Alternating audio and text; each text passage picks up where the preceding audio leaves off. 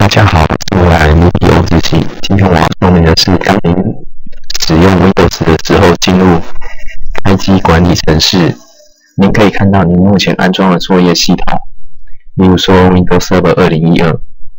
如果呢，我想要将这个描述改成，例如说 Windows Server 的话，该如何进行设定呢？进入 Windows 后，在桌面左下角找出 Browser 的图示，按滑鼠右键，选择以系统管理员身份执行。此时出现使用者账户控制，按是。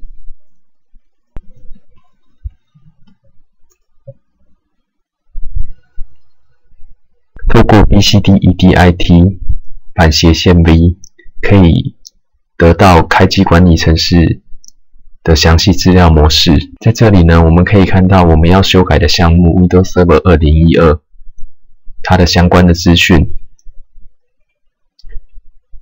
接着呢，我们输入指令 BCD-EDIT 反斜线 Set。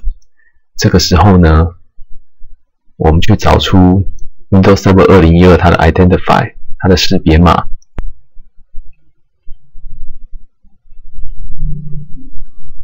我们要修改的是描述的部分，我们要将它修改成 Windows Server。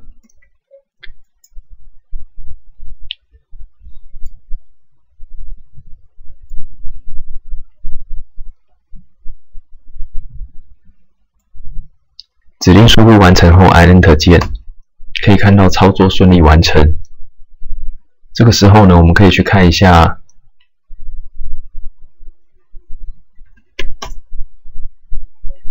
系统设定这边开机的部分，可以看到这边的描述已经变成 Windows Server。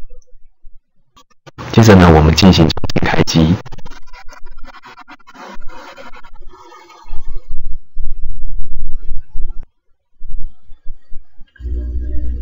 我们可以看到它的描述已经变成 Windows Server。谢谢您的收看。